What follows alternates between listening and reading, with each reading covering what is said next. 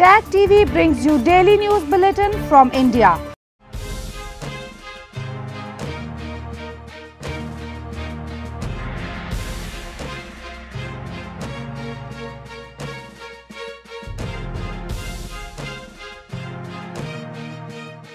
Good evening, welcome to South Asia Newsline. I'm Shreya Savijay. Here are the top stories we are tracking for you on Wednesday, the 10th of February. Rescue operations gather pace to search survivors of India's Uttarakhand glacier tragedy. US says closely monitoring situation along India-China border. And top Afghan peace official Abdullah slams Taliban for avoiding negotiations.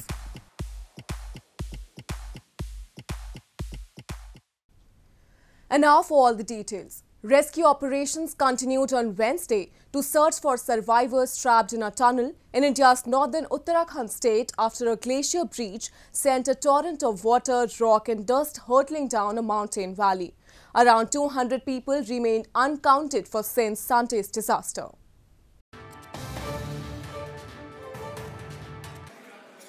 Rescue operations gathered pace on Wednesday in Chamoli district of India's northern Uttarakhand state to search for at least 35 construction workers believed to be trapped in a tunnel since a surge of water and debris swept down a mountain valley, destroying dams and bridges. Some 204 people remain unaccounted for since Sunday's disaster. Most of them workers at the Tapovan Vishnugad hydroelectric project at Rishi Ganga, a smaller dam which was swept away in the flood. So far, rescuers have retrieved the bodies of at least 32 people from mountain sites and further downstream the Dholi Ganga river, police said. 110 metre तक की हो रखी है and जितना खोजा जा रहा है, जितना हम एक्सकवेट कर रहे हैं उससे ज़्यादा मलबा वहाँ से आगे से आ रहा है, तो इसलिए आपको लग रहा होगा कि वर्टिकल डिस्टेंस मतलब हॉरिजॉन्टल डिस्टेंस कम ही है, पर वास्तविकता ये है कि जितना आप वहाँ पे उठा रहे लोडर और एक्सकवेटर उससे ज़्यादा मलबा वहीं पे आ रहा है, इसलिए आगे बढ़ने का डिस्टेंस उतना ही है, लेकिन हमें वर्टिकल डिस्टेंस काफ़ी मिला है. Experts said it had snowed heavily last week in the Nanda Devi area, and it was possible that some of the snow had started melting and may have led to a glacier avalanche. The disaster is the worst to hit the state since 2013 Kedarnath floods, which killed more than 5,000 people. The United States has expressed concern over Beijing's attempts to intimidate neighbors and supported a peaceful resolution to the India-China border standoff. US State Department spokesperson Ned Price during a press briefing on Tuesday said that the United States is closely monitoring the situation along the India-China border. US State Department spokesperson Ned Price during a press briefing on Tuesday expressed concerns over Beijing's pattern of ongoing attempts to intimidate its neighbors and said that Washington is closely monitoring the situation along the India-China border.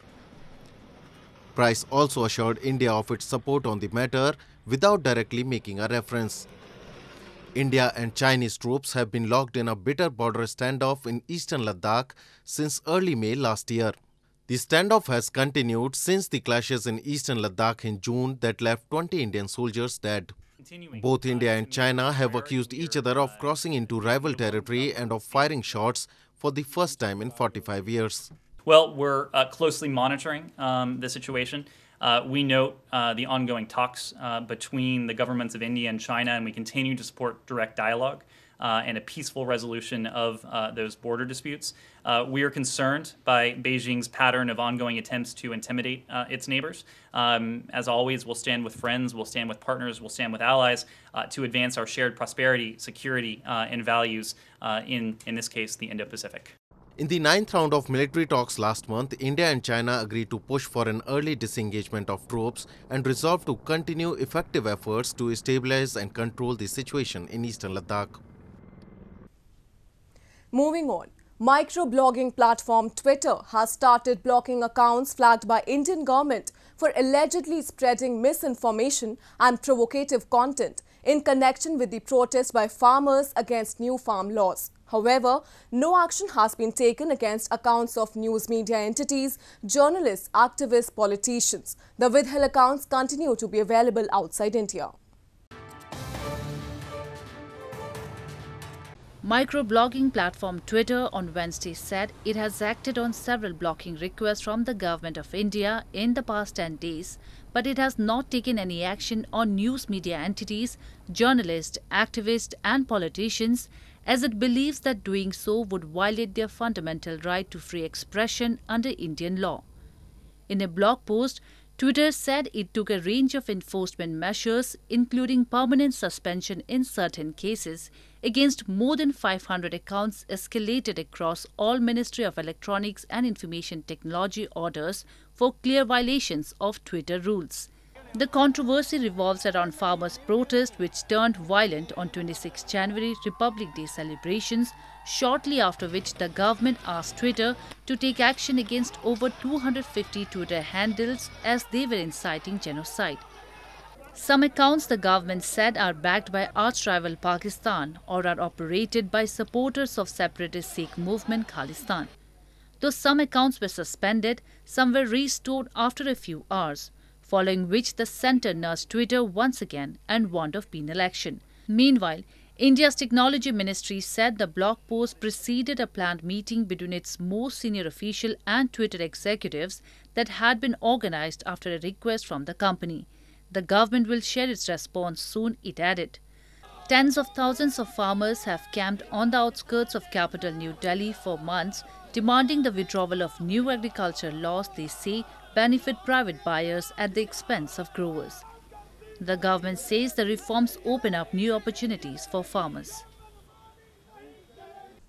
In news from Pakistan, Pakistan People's Party chairman Bilawal Bhutto Zardari hit out at the government over rising inflation and allegedly usurping the rights of provinces while addressing a massive rally by the opposition alliance on Tuesday.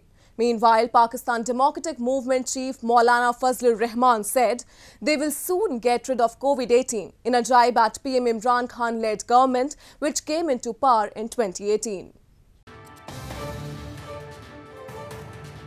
Pakistan People's Party chairperson Bilawal Bhutto Zardari on Tuesday once again hit out at the government over inflation and allegedly usurping the rights of provinces, saying Prime Minister Imran Khan had promised a Naya or new Pakistan, but it turned out to be more expensive Pakistan. Speaking to a massive rally of opposition alliance Pakistan Democratic Movement in Pakistan's Sindh province, Bilawal said puppet and selected PM Imran Khan had refused to accept Sindh as his province and only wanted its resources.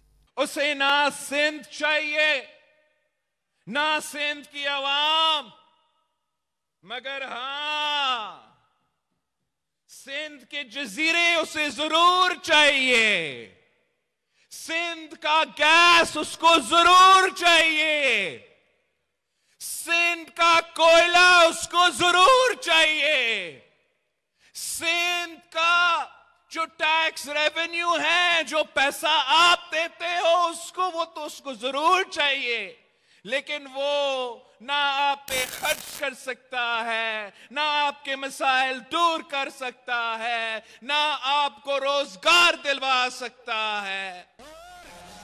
Meanwhile, Pakistan Democratic Movement Chief Maulana Fazlur Rahman said that the opposition alliance will soon get rid of COVID-18 in a jibe at PM Imran Khan's government which came into power in 2018. He appealed for a mass gathering in PDM's long march against the government on March 26 and announced that the opposition parties in the alliance will be contesting the upcoming Senate elections jointly. In news from Afghanistan, Head of Afghan High Council for National Reconciliation Abdullah Abdullah on Tuesday slammed the Taliban for avoiding negotiations in Doha as talks remain stalled for over 3 weeks due to their absence.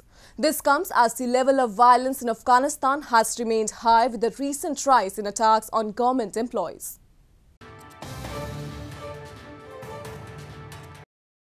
Head of Afghanistan's High Council for National Reconciliation, Abdullah Abdullah, on Tuesday criticized the Taliban for their distance from the negotiating table, saying that their absence has stalled the talks for over 3 weeks.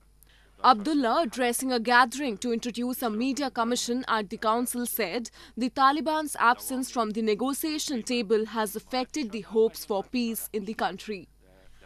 The second round of peace negotiations between the negotiating teams of Afghan government and the Taliban resumed on January 6, and only 3 meetings at the working group level were held. However, no meeting has been reportedly held for the last 23 days. The Taliban has recently been busy on trips to Iran, Russia and Turkmenistan, seeking support for the implementation of the February 2020 US-Taliban agreement as part of peace negotiations. This comes as the level of violence in Afghanistan has remained high. On Sunday, a car bombing in Nangarhar province targeting an Afghan police checkpost killed at least 1 soldier. In the latest, capital Kabul witnessed 3 separate explosions on Wednesday, killing at least 2 people and wounding several. Moving on to news from Nepal. With growing rage against the dissolution of the lower house of Nepal Parliament, caretaker Prime Minister KP Sharma Oli met Chief Election Commissioner on Tuesday, urging him to expedite preparations for the elections slated in the coming months. Oli's visit to the Election Commission comes after the cabinet decided to conduct polls in 40 districts on April 30 and 37 districts on May 10.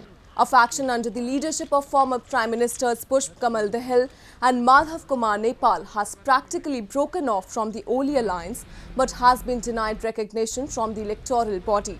The rival faction of the ruling Nepal Communist Party, which has been hitting the road since December 20 after Oli dissolved the parliament, has been staging show of power. As part of its second phase of protest against Oli's move, the Dahal Nepal faction on Wednesday took out rallies from various parts of Kathmandu, which later converged for a mass meeting. In news from Sri Lanka, as coronavirus inoculations for frontline health workers are underway in Sri Lanka, the island nation of 22 million people has reported over 71,200 infections with 370 deaths in total. Sri Lanka received 500,000 Covishield vaccines for free from India late last month. Officials have said the vaccination drive for the general public will begin in the first week of March as the government plans to buy 3 million doses from the Serum Institute of India.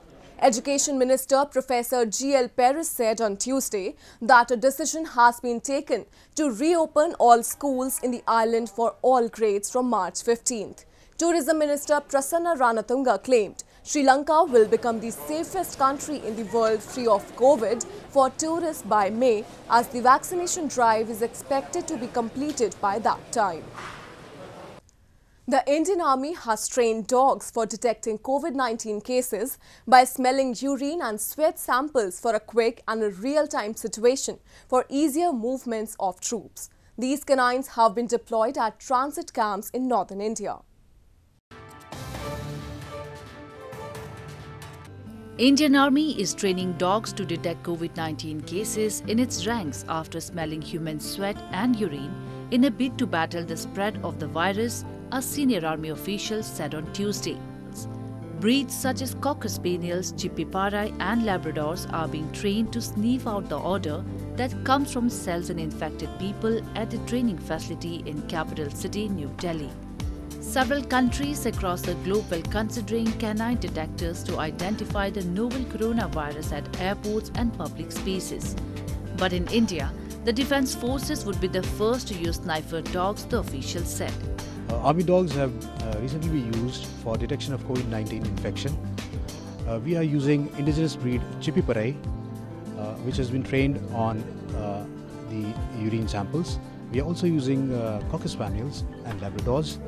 Cocker Spaniels have been trained on the sweat samples, and Labradors also we are using urine samples.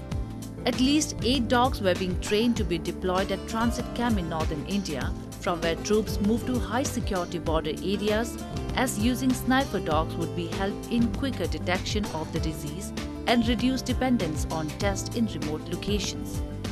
India has recorded the second highest number of coronavirus cases in the world after the United States. But daily numbers have fallen since hitting a peak September last year. Well, that's all we have for you from South Asia this evening. Now, viewers can watch the show on southasianewsline.com. You can also visit us on facebook.com/SAsiaNewsline and follow us on Twitter @SAsiaNewsline. That's all in tonight's edition. We'll see you same time tomorrow. Good night. Subscribe Tag TV YouTube channel and press the notification button. Subscribe Tag TV YouTube channel and press the notification button.